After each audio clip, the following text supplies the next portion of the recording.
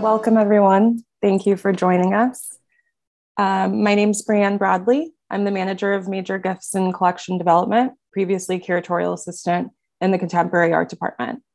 I'm part of the curatorial team for Black American Portraits, an exhibition that reframes portraiture to center Black American subjects, sitters, and spaces. The second series of the program, 5 Questions for 5 Artists, has included conversations between artists in the exhibition, such as Mr. Wash, Elizabeth Columba, Rafa Esparza, and Visa Butler, with LACMA curators and educators. Each of these artists has been presented with the same 5 questions about their practice and the challenges of representing significant figures and their legacies.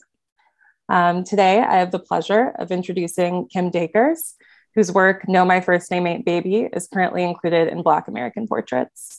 Kim Dacres is a first-generation American sculptor of Jamaican descent who uses found tires and rubber from automobiles and bicycles to create sculptures inspired by people and ideas. The core of Dacres' process involves collecting, wrapping, reassembling, and disassembling tires, eventually treating these materials with spray paint or enamel. Her sculptures are held together using screws and braiding techniques. In this process of material layering, the rubber is transformed into abstract shapes, evoking muscle, bone, skin, and hair. Fascinated by the complexities of varied personalities in her community and the fragments of experience that tend to shape perception, Dacres is committed to an ongoing practice of representing everyday people of color, exploring the paradigm of entitlement to space, honorifics, and monuments. No, My First Name Ain't Baby is inspired by Janet Jackson's classic song and music video, Nasty, from her 1986 album Control. It represents an unapologetic self-naming in spite of the misogynoir of American social political systems, which managed to simultaneously rely on and overlook Black women's contributions to our society. Dacres received her bachelor's degree from Williams College as a dual major in studio art and political science with a minor in Africana studies. She has a master's degree in education, focusing on teaching English as a second language. She formally began her full-time art practice in 2017. In 2018, Dacres had her first year-long public art installation, Peaceful Perch, in Harlem's Marcus Garvey Park. And she was also a 2021 AIM Fellow at the Bronx Museum of Art. No, My First Name Ain't Baby is now a promised gift to LACMA, an acquisition initiated by this exhibition. And this is the first work by her to enter our collection. So welcome, Kim. Thank you for joining us. Oh, it's so great to be here. I'm so blessed and so thankful. And it's good to join you virtually. It's nice to see you live from New York. Yes, coming to you live from Harlem. All right. Well, let's jump into this. I think we have a presentation as well. Yeah. But first things first, Kim, can you tell us about your choice of materials? I would say for this portrait specifically, but this is a material that is used throughout your practice. Yes, I genuinely love this material. There are so many memories and connections to community that I have, whether it's the freedom of being a child and having your first bicycle connect you to other children in your neighborhood, or having my dad teach me how to change my own first tire, my first car, like all the things that go into travel and moving about the world. So it's always been a material that attracted me, and going on visits to other cities with my rugby teammates and seeing other people on their journeys and wondering like what's going on with them. So material has always been very like deeply personal to me. It's always something that I can like remember I was on a road or a path somewhere. And it's free, which is helpful, right? Because the material is discarded. And that's a larger metaphor about how we treat Black people across the world, of using something and then throwing it away. But appreciated about this work, especially, is I started to use like motorcycle tires that have like a smoother tread. They shine a little bit glossier because they have to acclimate to the speed. And then incorporating like the gear aspect, the things that enable the wheel to move forward. And thinking about all these experiences of Blackness, that there are things that enable certain stereotypes or archetypes about people, and especially about Black women, and then discarding them or using them for a specific purpose. Like we can, like right now, speak to the Supreme Court hearings and how the treatment of the incredible Ketanji Brown Jackson, like, and her composure. So in the treatment of this work, I really wanted to make sure that that glossiness, that shine shown through, but also to have the markings of the journey be apparent. And I think about the number of times that the incredible Janet Jackson really had to stop and correct people. Stop and say, first, no, listen, my first name is not Baby, it's Janet. And then flip it, it's Miss Jackson if you're nasty. It's such a reclamation of a moment that I felt like I had to honor. And I took a careful time to collect certain elements of the hair that you see. I started to treat it like hair tracks, and layering it in the way of a hairstylist so that you can see the flow. So if we can advance to the next slide. Here is the rear view, right? And you can see that the treads of the tires mirror each other. They're all the same. So I collected this same kind of tire over time, and really thinking about that repetition of defense, the repetition of defense against misogynoir. Like what we see with Justin's hearings, again, with Mrs. Brown Jackson, and also with a number of times that I can imagine Janet Jackson having to stop and defend herself against sexism and racism, and how those layers and that repetition of experience taught her the language. Like throughout the song, she's given instructions. She's like, give me a beat. That's how she first starts it off. And in this moment, she's giving 3 different instructions. She's saying, no, so stop what you're doing. This is what it is. And then if you want to try me again, this is what's going to happen. And that, for me, that automaticity of the delivery, all honor to Jimmy Jazz and Terry and the lyricist, Jane Harris, on the song. But it's for her, it's the delivery, and the delivery of her experience is coming through. So when I was collecting and then cutting through, I was thinking about that same layer of repetition of having to go through, and the movement that comes with that, and how it's a practice, right? She's expressing a practice that she's had to acclimate to because of these forces that she's around. Yeah, I just want to touch on 2 things. One is that you very specifically said rear view, which to me is very in tune with your use of tires, right? It's almost a play on words, but it adds in this case because, I mean, nasty came out of Janet crossing the street, being catcalled, and a lot of that, as most women know, comes from behind. Right. So this work is very much not, you have to experience it in full form. The rear view is just as important. It's just as important in recognizing the way the tire adds to the texture of her hair in the music video. I just, that use of language to me was something that I really stuck with. Also thinking about the way that tires hold memory in the tread and how they're worn down. And I'm sure that's something that you have to think about when you're sourcing these materials, because the texture is so important. And I wonder, do you ever use brand new tires, or are they always found and used? They're always found in use, and even the brand new tires that come my way are ones that were like defects from the factory that they didn't notice until the shipment already arrived. There's something I find really special about just collecting. I have a regular relationship with a bike shop in Harlem. Sure. They saved tires for me they're like, oh no, she's doing something, cool with this. And we dig it. And I pop in there every week.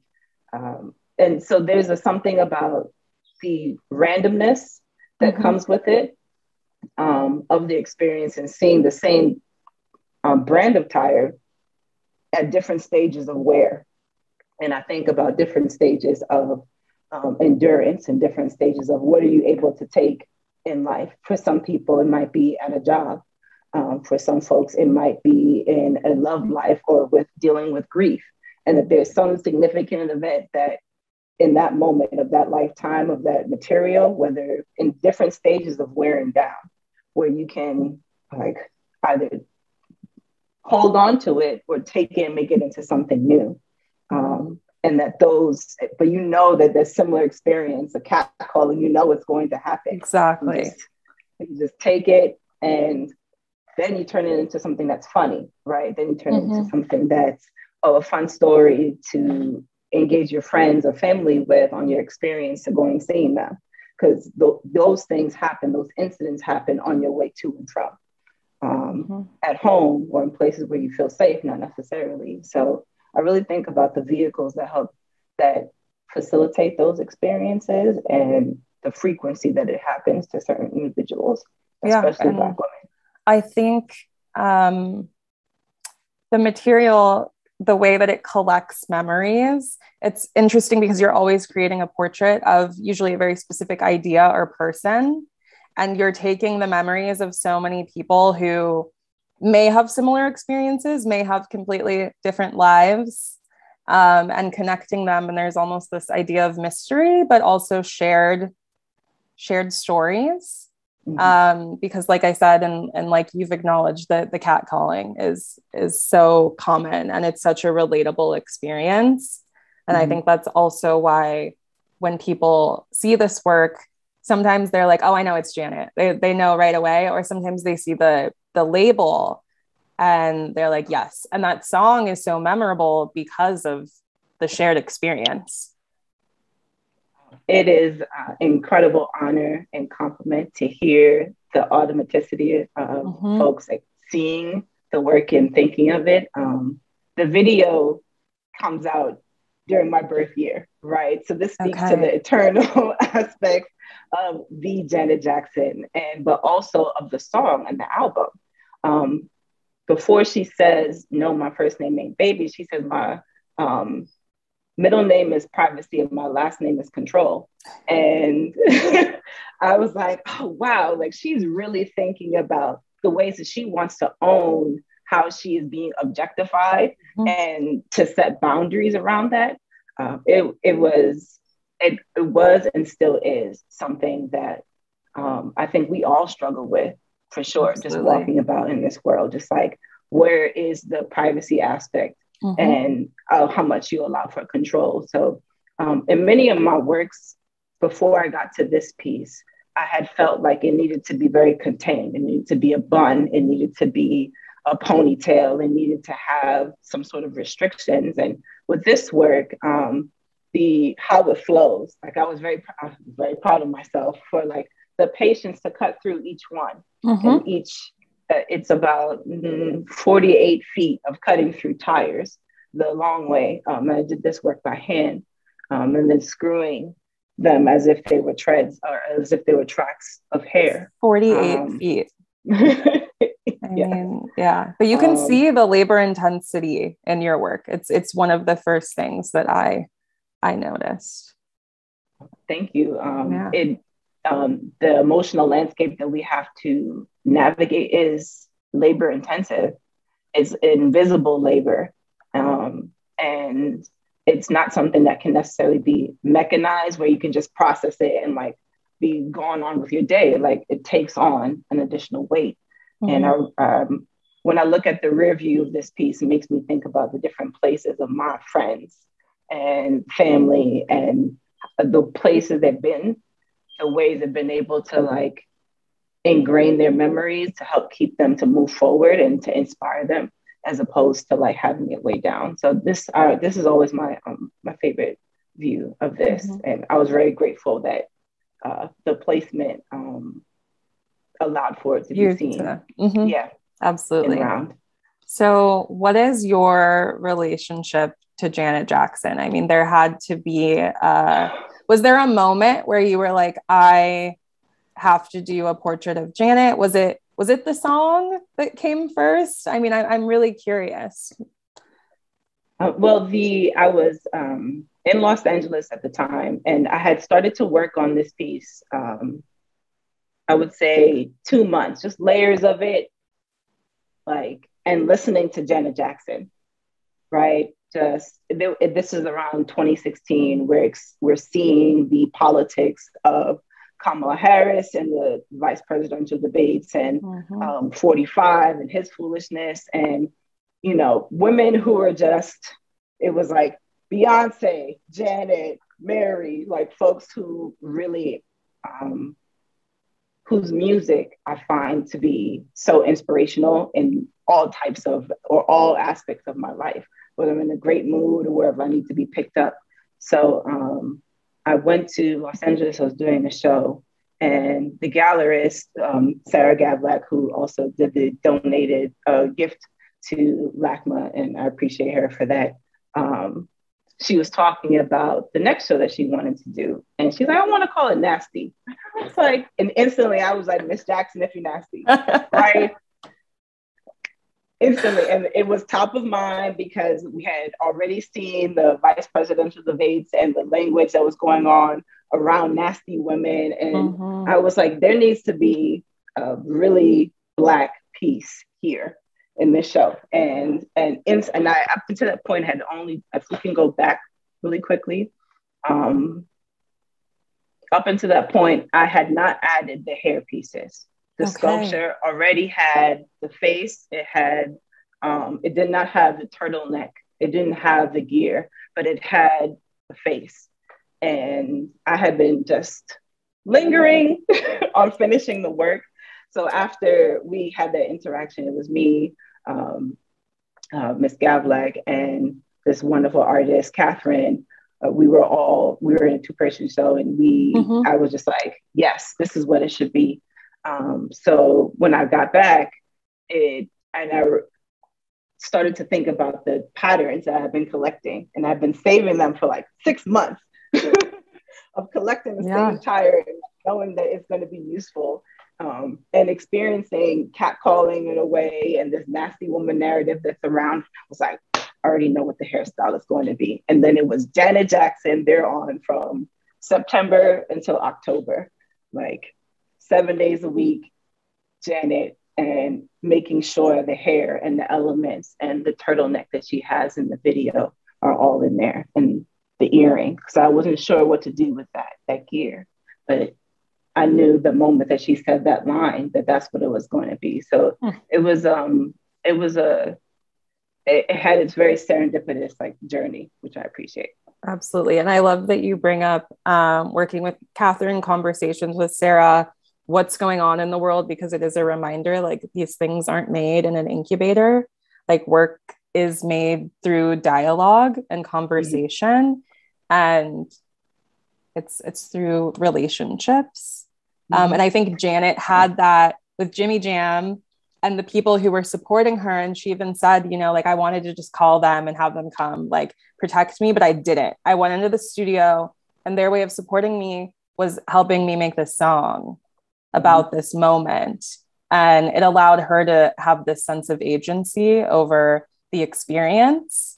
But I think, has kind of become an anthem for all of us today. Oh, it's a top five anthem for all of us today. And I thought it was very brave of her in her documentary recently to take us through the in the moment at the time footage of her going through the experience of trying to put this album together and asserting herself as a woman, as a Black woman, as a performer and an entertainer. I thought it was just really brave. So yeah. Very cool. To you, what is, and is there a responsibility of the artist when it comes to representing a significant figure or their legacy? And I mean, with Janet, it's more than just nasty, right? She's been through a lot publicly beyond that. So I feel like you're also, in a way, nasty was just a moment. But the reference brings to mind things that followed, that happened to her. Yes, absolutely. And it speaks to the cyclical aspects of life that sometimes we think, oh, as I get older, I will not have to experience this. I will not experience imposter syndrome. I will not experience self-doubt or envy or blah, blah, blah. And it reminds you that there are different iterations of experiences that you're going to have in life.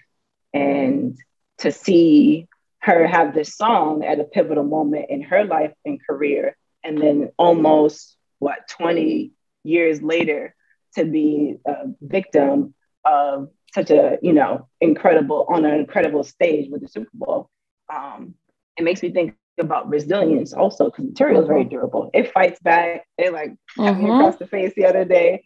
And I find the process to be such an incredible reminder of life. And that you just never know when something's going to slap you in the face. For me in the studio, sometimes it might be a tire that I didn't pin down correctly, or it might be a screw that interrupted the process. And those all feel very painful, but then cathartic when you move past it. So I tip my hat. I tip my hat to Janet for her longevity. And there are a few times where we get to give someone their flowers, even if we don't know them. We can do it online. But in this moment, especially after that experience of being in Los Angeles and that conversation, I was like, there's an aspect of Black feminism that needs to be in this in this show, especially if that's going to be the title, right? Yeah. Absolutely. In a way, you're you're honoring Janet. So I wonder if you felt a certain sense of pressure to do it properly and how that weighed on you, because I think that kind of goes back to the responsibility. You're really making a statement about more than just her for a lot of people, and she's representing that. And that responsibility can weigh on a person. Even hearing the question now, I'm triggered. Not triggered, but definitely feeling that weight. If we can advance the slide, I think it's 2 more. So, okay. So I really, when I'm looking at a work, I'm thinking about the elements that stuck to me, right? And as I watched this over and over again, when I was in the depths of making the hair, and I thought about that earring and that turtleneck and the way that in this graphic at the time, you can't really, it's not HD, right? But making sure that movement was captured. So I wanted to, I was inspired by those 3 things. And I told myself, as long as I stick to those 3 things and honoring and making this work, I'm good. Because I already had the face. It was really about what are the 3 things that stuck out to me, and honoring and making sure that I'm paying attention to those details that I'm sure other people are looking at too. And it's the pinnacle moment where she's saying the line. Fortunately for me, in the naming, I have a piece that's already named Janet, inspired by my dear friend and Marie Janet Kawana Payne Lewis. So I felt that, I let myself off the hook by already having a work named Janet. And instead, I was able to just hone in on the dialogue because it spoke to a different story. It's not just about honoring Janet. It's also about looking at the moment that she's speaking to, where she's standing up for herself and saying, stop, right? This is what I want. She's giving instructions. She's saying, stop. This is how I intend to be treated. And no matter what the situation is, sexual or not. And if we're going to go there, then Miss Jackson, Miss Jackson, if she's nasty, and even in saying Miss Jackson, she is making sure that she is seen first as a human being, but also someone to be respected. And it's weird how those aspects of language, of how you have to have a doctor or a title or whatever in order to gain respect. And here, she just simply is this is the that's the basement. You over here talking about baby. We're not doing that. I'm Janet. No. Yeah. Janet. Yeah, absolutely. You talk about the hair a lot, which is obviously such an important piece, but it also brings up this, historic conversation, because you're talking about braids and you're talking about updos, and those are ways that Black women often make their hair less loud, more acceptable, less, what do they call it, distracting. And that is an ongoing conversation. And this is Janet saying, nope, this is my hair. I'm going to make it as big as possible. And I think that was a really important part of representing her. And that was something that was clearly really important to you. I mean, the amount of effort that went into getting it just right, the way that it sits, the way that one strand kind of falls over and sits near the nose for me. I just, the attention to detail, but also it speaks volumes to the moment, to that conversation, to that struggle that a lot of Black women have with representing themselves and representing their hair. And the politics of respectability around doing that. I really appreciate how you noticed the draping of the hair, because there's that moment where it flashes across her face, and without having it being a rotating sculpture, I was like thinking, that's really cool. And there's a freedom of that, very different from having a really tight bun or something braided down. Yeah. And the sculpture, there's a freedom to the way the hair moves, actually, when you're installing it.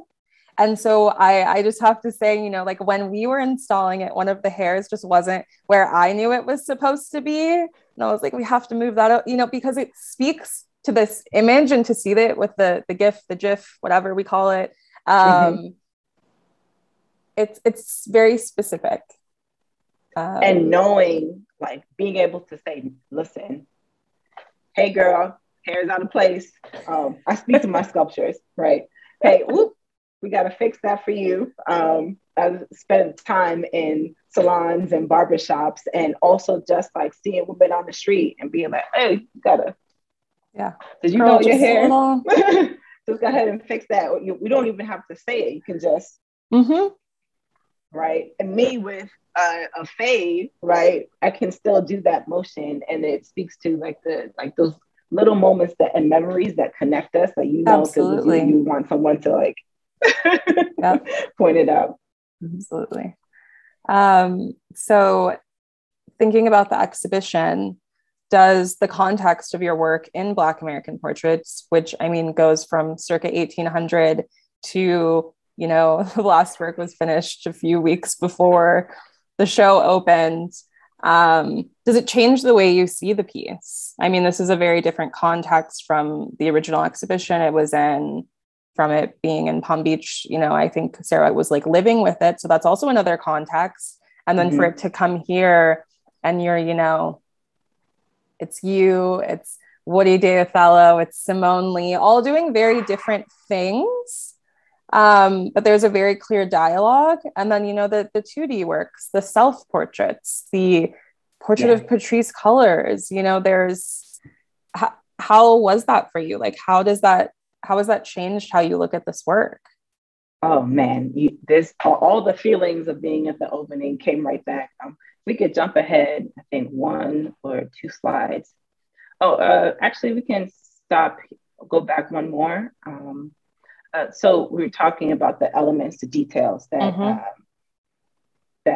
I try and hold faithful to. And for me, it was like, well, that's not Whitney's real hair. Right? That is a wig, but that's a wig to help make her a little bit more accessible. And imagining that she would have to braid it down and keep some aspects of her there. And those are like the gold tips. And then, kind of queering up Whitney a little bit, and having kind of like that, like nose ring here, and just imagining what would it look like for her, that she's unapologetically Black, but there are these experiences that have wrapped her in a deep, like musical community of legacy, rather.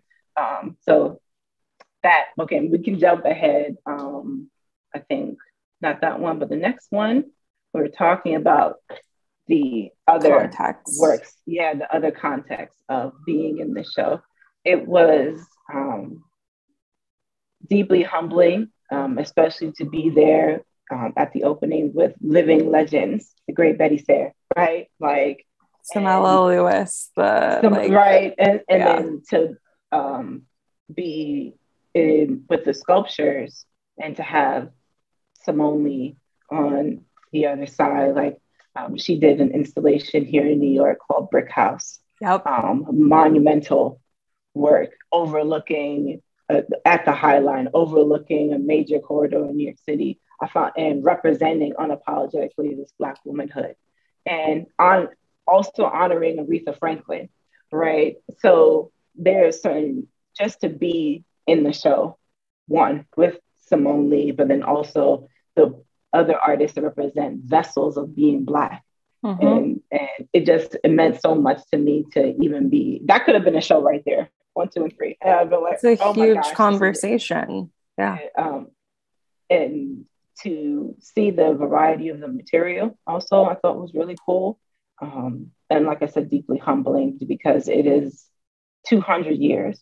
And in some ways, I thought it was very appropriate that the material was present because there's so many aspects of the journeys through like portraiture, where it's like the method of transportation that it was made at the time was sailing, sailing, walking on horses, and then moving on into this other aspect of industrialization, and then now like on the internet. So materially wise, I was deeply humbled to be in such great company of such incredible artists, and definitely had the sense of like, should I be here? Are you guys sure? Like, Christine, Liz, Breanne, are you absolutely sure? That was incredible. To us, it was important to have the different media because you're thinking about what a portrait is, you're thinking about what being American is. So then you have to break down all of those levels and think about different media. And like the beauty of the evolution of art and what contemporary art is doing is that artists are kind of saying you can make a lot of things into an artwork. You can make a lot of things into a portrait. And you have, Rafa Esparza working on these Adobe panels, which are almost these performative pieces, which to me are about a lot more than the object. You have Woody, where you can like very clearly see his hand in a way. And there's this anonymity to this blank face. And I think about that common misconception of every Black man looks alike. And that was my immediate thought. And then Simone kind of removes the orifices in a way that makes it so many women at once.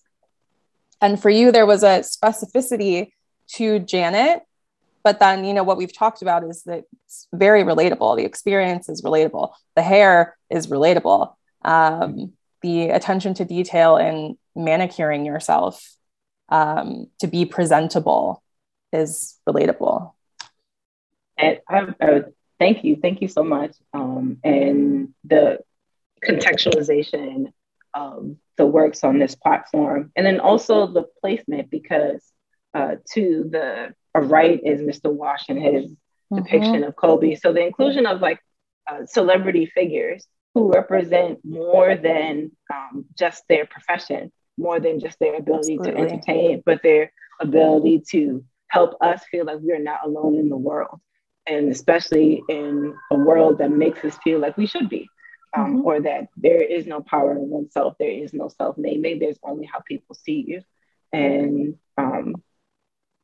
if we can go ahead to one more slide, the next, okay. So if the first image wasn't like, when I first walked in, I was like, oh my gosh, I started to tear up because to be on the platform with those two greats was mind blowing. But then to turn around and see like, oh, there's Kentora Davis, there's Jordan Castile, and in the self-portrait, there's The Source of Self-Regard, one of my favorite books by Toni Morrison. That bookshelf. Oh my gosh, like it but it spoke to so much of like how the works are speaking to each other and where the self-naming and the idea of self-respect comes from, and the things that, in spite of our experiences as people, as artists, like that there is a self-respect, a self-determination, a self-naming there, and to see it expressed in so many different ways in two-dimensional, three-dimensional media. And you also, there's like a video, moving image installation of the Martine Sims. Right? Like it just, all of it brings together. And then there's like a tenderness and care when like Rafa's work, and then in the Clifford Prince Safe Space. The Safe Space, Clifford Prince King Safe Space, like, and the tenderness of care and doing hair. So I thought once I like, there was a moment I was lingering at the end of the second day, I think, and myself and Genevieve Gagnard, whose work I like simply adore, and like people were dispersing, security guards are like, all right, time to go. And I'm like, yes, but if I can just take a moment to just look and see. And that's when I took these pictures, and it just helped me, like, I'm transported back into time and being like, wow, this is like such a beautiful conversation that encompasses all of the things that I was thinking about: attention to care and detail and the need for rest and to be calm and composed and your self-naming, all while you're moving through the world. Just thank you to the curators and to LACMA for bringing together the show, because it definitely moved me to tears. But thank you for making the work. I mean, it's the dialogue though, and I love this view because I get to see your work looking directly at Clifford's work, which, you know, for anyone that hasn't seen it, is three men kind of in a row, but they're doing each other's hair, and there's like the gel or the pomade on the floor, there's like the pick, and it's this very intimate moment. And I mean, just to go back to hair and the importance of hair for Black people, and what a vulnerable state that is to be in, to allow someone to touch your hair, to not just to touch it, but to style it, and to have Janet looking directly at them. It's almost like I see you, you're seen on both ends. We're in the same boat. My hair, I understand the importance of hair. I understand the way in which it represents me, and the intimacy that it allows. And it's a universal principle that everyone feels about their hair, and about, you know, the top 3 inches of like the crown. Like we just, they're still introducing the Federal Crown Act. It already passed. And this idea that you have the agency to just go about the world with your hair however you feel, and it should not impact your employment, your ability to experience civil services in this world, like in this nation. Like it's ridiculous, but it's absurd. Like we're in 2022, but it shows you the longevity of these enduring thoughts and ideas about the quality of a person. And I'm getting all tense and just thinking about it, but really like how these subjective evaluations of human beings, especially Black people, and the texture of our hair, that it forces us to, not forces, it reminds us of how much that tenderness and care is important, and the attention to detail, and how the glamour is an armor also. And glossing over those experiences and knowing like I might have had a bad day, but I leave the barbershop, I'm good. Leave the salon, I'm good. Absolutely. Or if I'm at home and I'm about to go to sleep, I'm going to put my bonnet or my scarf on and I'll be okay. And that's the armor that we, that tenderness, that self-love and care for our crowns is the armor that helps us when there is someone saying, hey, baby. And for Janet, I feel like she had to take one for the team in a way. She had to experience all of these things so that to bring attention for all of us who came after her, and so publicly. And that hair is an armor, you know, the beauty, the glamour, all of it is an armor.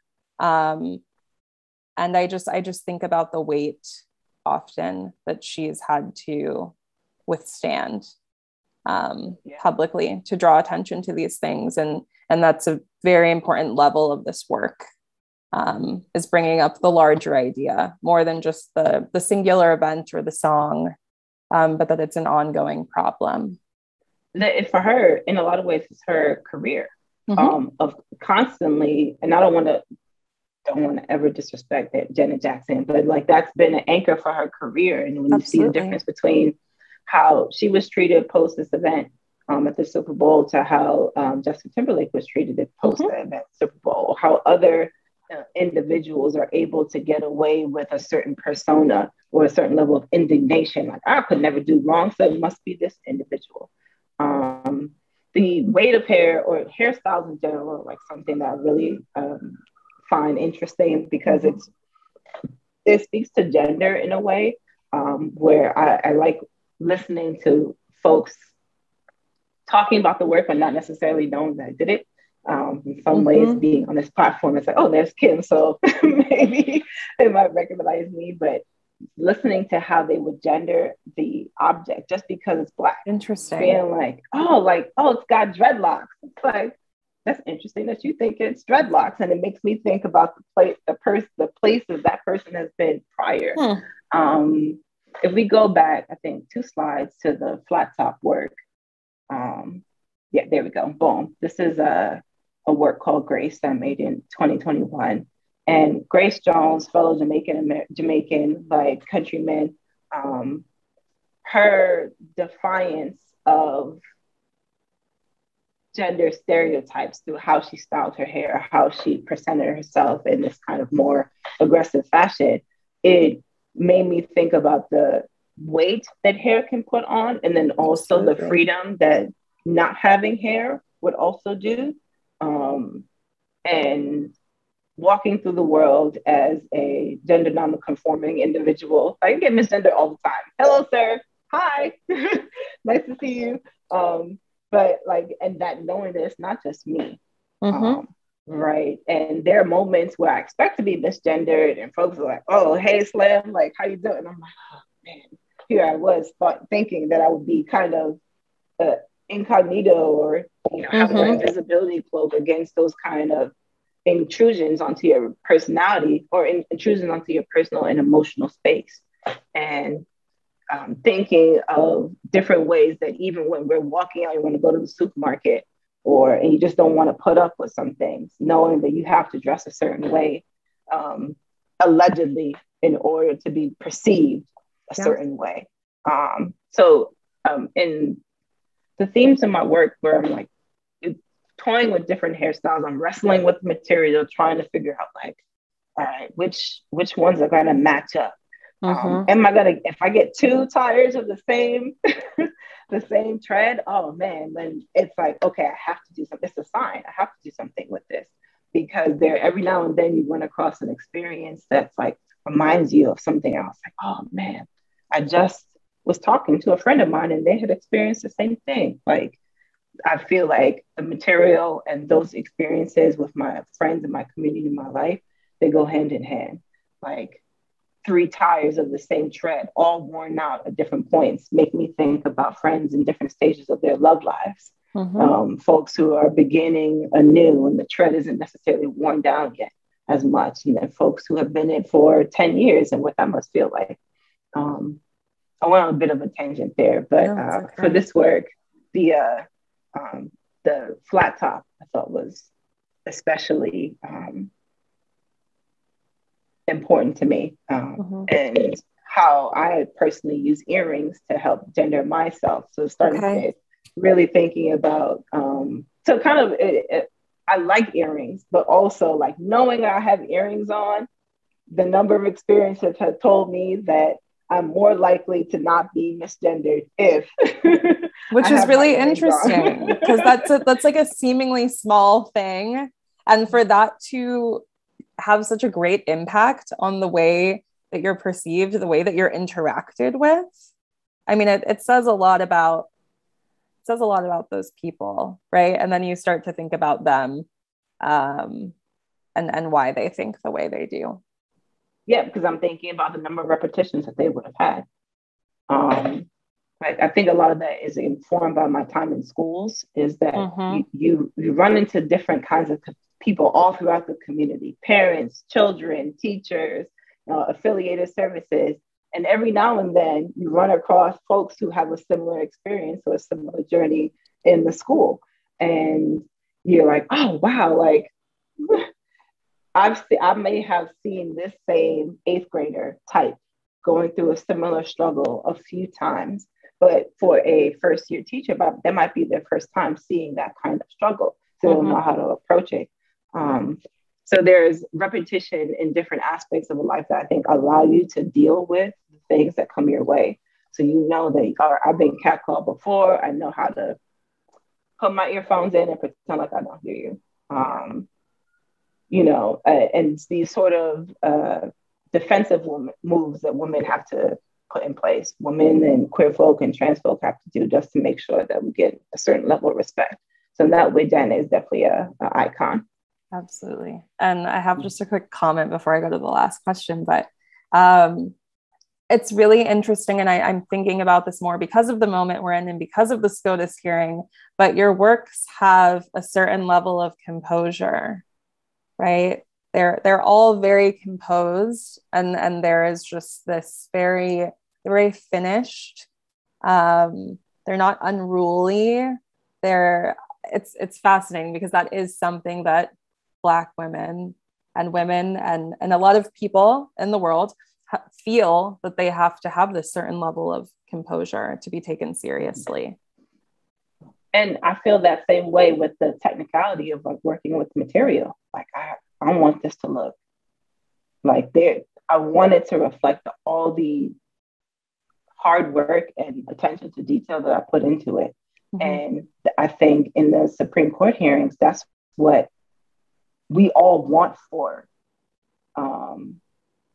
her, is for like the questions to reflect the attention and detail that she put into a lifelong career. She's overqualified on so many accounts, but yet she has to maintain this calmness and composure. And reading some of the reactions online and watching it myself, I'm like, I feel you. Yep. You're doing a good job. Yeah. Like, you're doing a good job. You're doing better than I would. Yeah. We can talk about that later.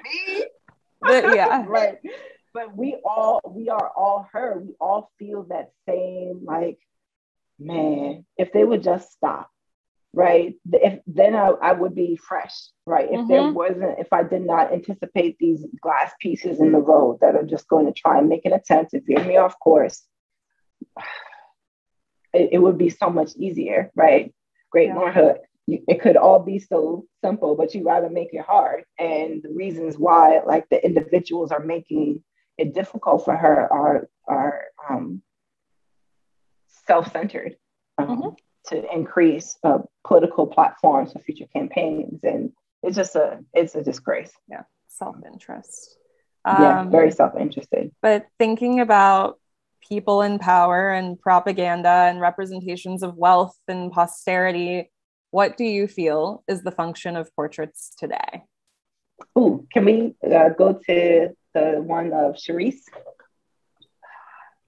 It's this one. Okay. So this work is inspired by one of my favorite people of all time. Her name is Charisse Main, and she is an esteemed educator and leader in East Harlem.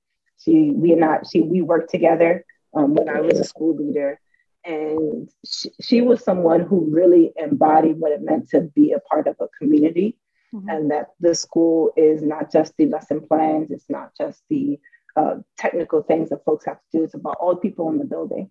And there's attention to detail and care and love that she brought to so many aspects of my work day, but the days of all the children in school. and all the teachers in the school. And she had a characteristic bun of braids that she would always would wear when it was time to get down to business. It was her thing. If the bun is going up, then that's how you know it's time for us. We're ready for the day.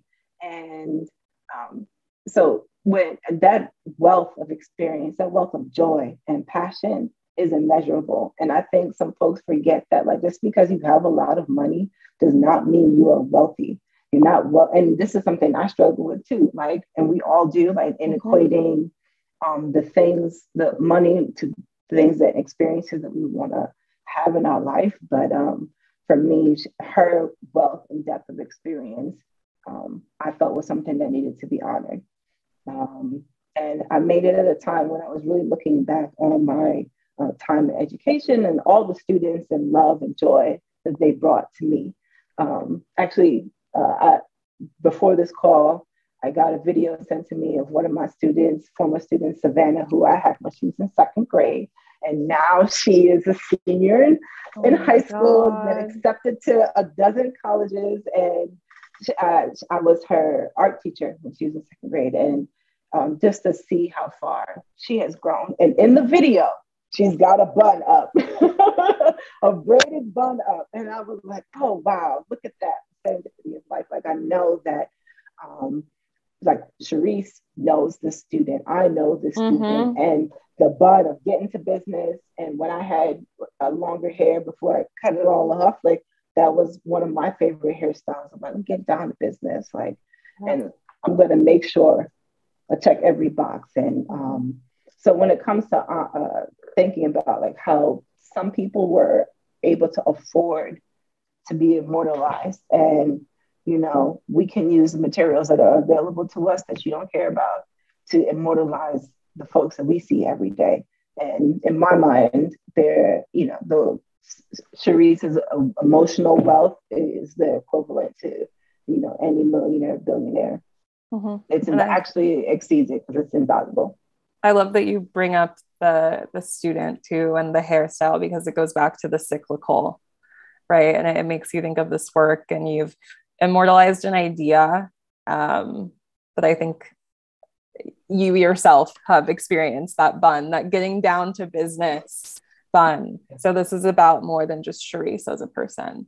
It's about that idea. You contrast that with like, I made this work before, I made the Janet piece. So you can see this work is very self-contained. From the rear view, all the braids, even in the base, it's the strength and the depth and interwoven experiences of who's it's inspired by, but it's also like all of these things factor into one. And so it's one of my favorite pieces. I'm very proud of it, just like I'm just as much as I am proud to know Sharice.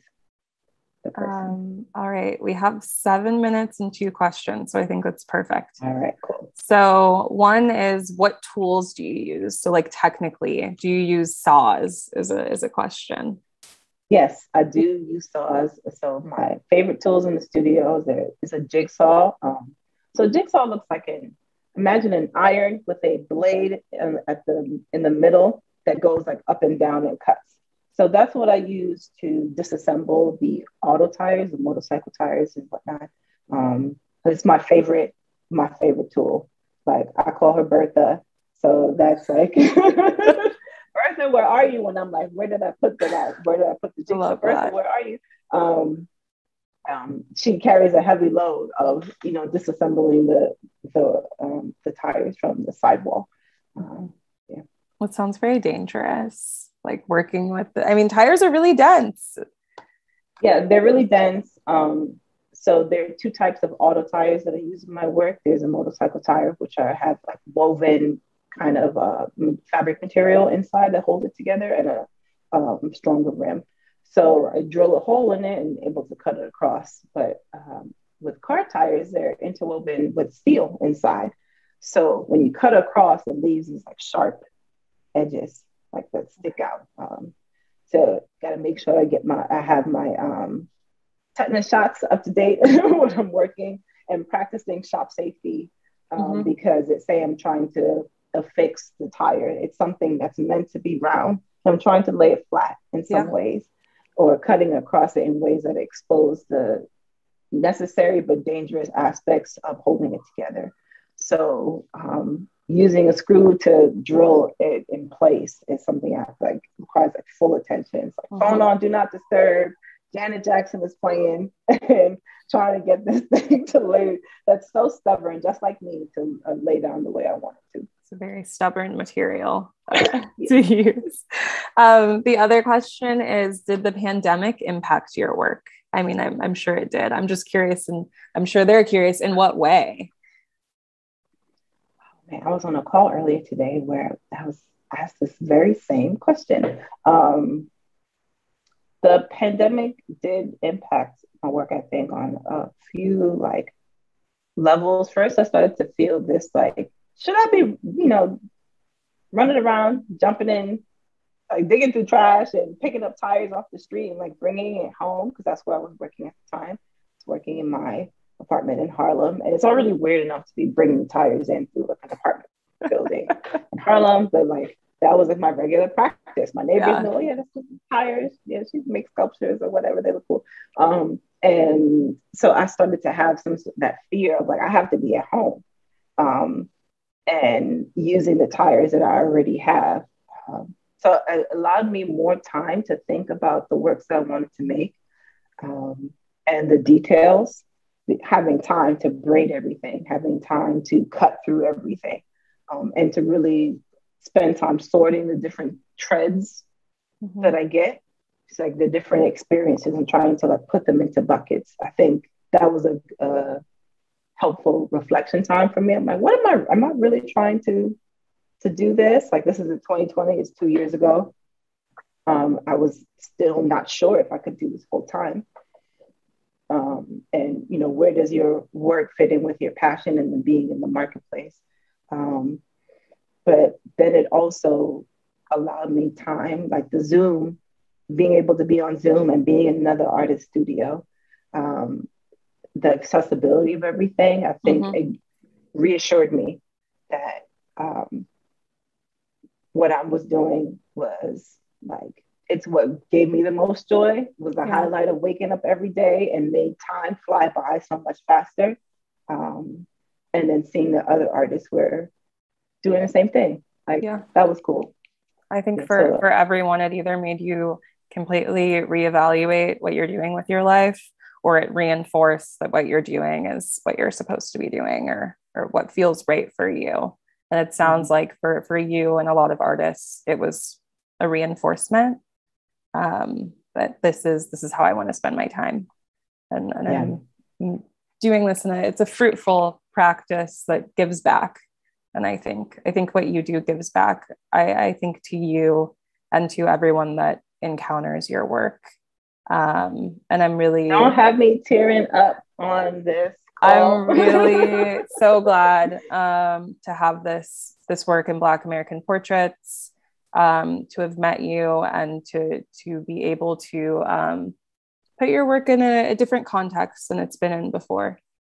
And I look forward to everything that you continue to make, and all of the good things ahead. And thank you so much for taking the time today to talk with me. Thank you, Breanne. It was an honor and a pleasure. All right. Thank you, everyone. Have a wonderful day.